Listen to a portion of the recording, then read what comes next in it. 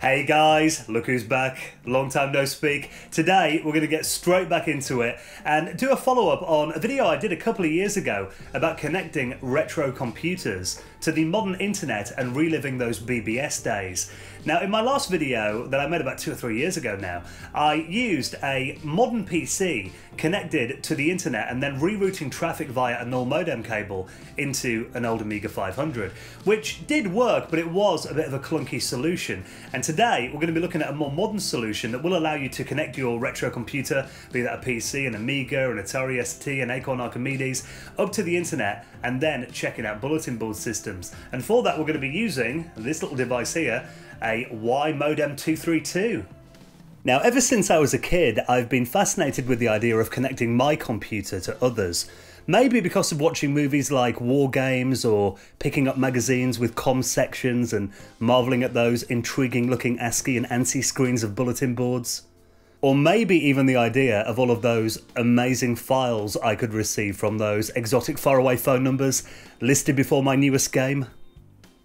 Even the idea of being able to talk to other people and transfer files always seems so exciting.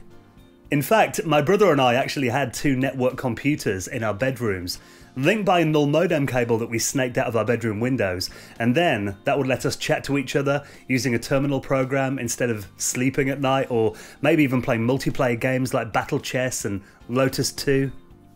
I did actually call a few of the early online services that I would read about in magazines or books, or maybe watch on late night TV shows like The Net that used to be on BBC Two late at night. Stuff like Kicks that I called on my school's Acorn computers when the teacher had their back turned. By the time I got online at home, it was the mid-90s by then, and obviously the World Wide Web had really just steamrolled everything else, including bulletin boards. But the idea of connecting my old machines to early style online services like bulletin boards still fascinates me even today. Maybe it's just kind of seeing what I missed out on when I was a kid, or the fact that I always wanted to get my old Amiga 500 online, so maybe that's a bit of a fulfilled childhood dream at long last. Or maybe just the fact that it's so damn cool to be able to connect a 30-year-old computer to the modern internet and explore all of this in 2019 without the expensive cost of those long distance phone calls. Now, using the WiModem232, you can connect your retro computers to your modern Wi-Fi network and trick them into thinking it's 1988 and they're dialing up a physical modem directly into a bulletin board. Using a standard DB25 female RS232 connector, you can plug it into all kinds of retro computers, stuff like classic PCs, Atari STs, Acorn Archimedes, classic Macs, and of course the Amiga. Now, it does use a 25-pin serial port by default, but you can use an adapter if your retro system of choice has got one of these smaller 9-pin connectors. I mean, looking through eBay, you can get these for just a couple of pounds. And the WiModem232 itself comes in 2 different versions, one with an OLED display and one without. Now, the one without only costs about $9 less, so I think it is worth having, and I picked mine up with the screen from cbmstuff.com for $54.95. And the shipping was pretty cheap as well because it's only a really small device. Connecting it up is really simple too. Just plug it into the back of your computer, attach a 5-volt USB power source, that can be like a phone charger, or even just from a PC USB port using a mini B-style connector. Then just load up your terminal program of choice, and after some simple configuration, you're away. Now, using the WiModem232 is actually really straightforward. There is a PDF manual that you can download from their website, and I'll put a link in the video description. One thing to note, there is another similar product called the Wi-Fi 232. Now, these are not compatible with the same command set. There are lots of videos about the Wi-Fi 232. I think Modern Vintage Gamer did one, LGR's got one as well, but these are different products, and the commands that you'll use on the Wi-Fi 232 will not work on the WiModem for the most part. They are different. So make sure that you're reading the correct instructions, and that will save a lot of headache. So when you're all connected and your terminal program's loaded up, the first thing that you'll want to do is to configure your terminal program to 300 baud, which is the default setting of the WiModem232.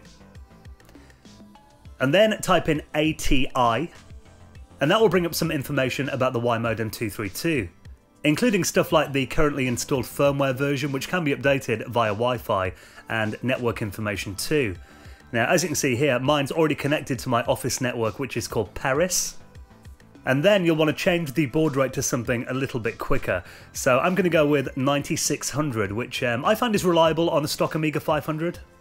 And you can actually get a list of your local Wi-Fi networks just by typing in ATN. And I've got a mesh network, so as you can see we've got my 2 home networks here. And once you're connected to your Wi-Fi network, we can do a quick test to make sure that we can connect to the outside world by using a ATDT-DAL command into Google's port 80. And as you can see, everything is working properly and we've got a connected message.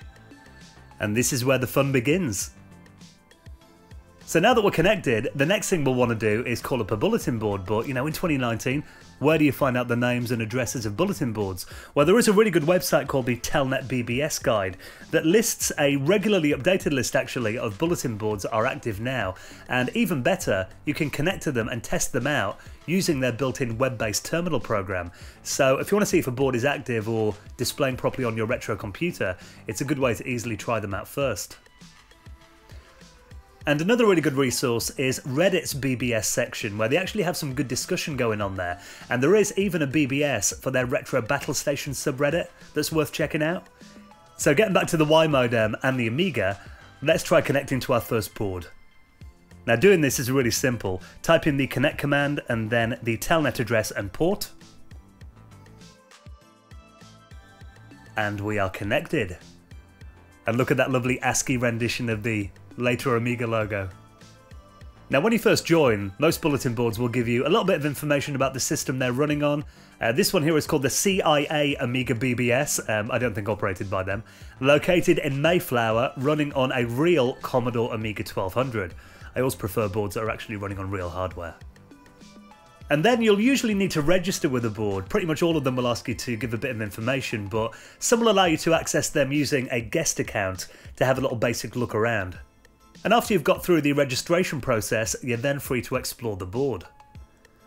Now most BBSs have a user message area, which really, going back to the roots of it, is the basic essence of a bulletin board, to talk to other like-minded people. Before the days of web-based forums and social media, this is where geeks would hang out, to get technical help and share product reviews and information, or even just to chat about computers and life. And one thing that you'll find on a lot of the boards, especially for ones for specific computers, are file download sections as well, where you can transfer programs, games, images from the bulletin board to your local machine. Another thing that is quite common on many boards is online games. Now, we're obviously predating stuff like Steam and Xbox Live by many decades here, so they're not going to be that advanced, but actually you can get stuff on here that are loads of fun to play. It could be like simple games or even multi-user dungeon games, and MUDs can have hundreds of people playing all at the same time, and there can be lots of fun. Some boards even allow you to chat in real time with other users, even using stuff like Telnet to IRC bridges. So if you ever wanted to chat to the world using your childhood computer, you can do that with the WiModem232. Now maybe looking at this, you're thinking it's really cool and you'd like to give it a try, or maybe looking at it thinking, oh, what's the point, we've got stuff like the web and YouTube and that today. I think really, you'll either get this or you won't. For me, the real joy in using the WiModem232, and the reason that I've probably spent far too many hours on it over the last couple of weeks, is probably, like I said before, a bit of a childhood dream fulfilled. And for me, it actually does feel as exciting as it would have 30 years ago to explore these other systems. And I think the reason for that is because using a bulletin board, compared to something like the web, is that a BBS feels a lot more personal because, you think about this, you're literally using someone else's computer. Many of these systems are running on real machines. So when I telnet into one of these boards for my Amiga 500, the hard disk is spinning up and an activity LED light is flashing away on a machine in someone's home office, or their living room, or a bedroom far away, and they're allowing you the privilege of using their own computer, which does feel a lot more personal than connecting to a website on an Amazon cloud server. And also, I think it's quite nice to go back to roots and explore these well-trodden tracks and forgotten corners of cyberspace long after the rest of the world's moved on. And just like if you connected to a BBS in 1988, connecting today has got a similar crowd. It's technical users who love computers, a bit of a geek's paradise where you don't have to wade through all the spam and commercialism of the modern internet, so in many ways it can be a welcome break. So there you go, that's been a look at the WiModem232. I think you can probably tell from this video I'm a big fan of this device. If you watched my last video about connecting classic machines to the internet using that PC solution, you know, it was a bit convoluted, it was a bit clunky, but this, I mean, it's pretty much plug and play. Add power, plug it in, tiny bit of config, and you're up and running. And it does mean that you can jump feet first into the BBS world. Maybe like me, you missed out on it first time round, you only used to read about it and always wanted to get involved. Or maybe you're really into it back in the day. It might have even been a sysop of your own board. I know there are people actually that run bulletin boards on a real machine using a WiModem232, so you can actually run a board using one of these as well. Very cool. If you want to get your own, I'll put a link to where I bought mine from in the video description. Thank you for watching. There will be another video next week. I will see you then.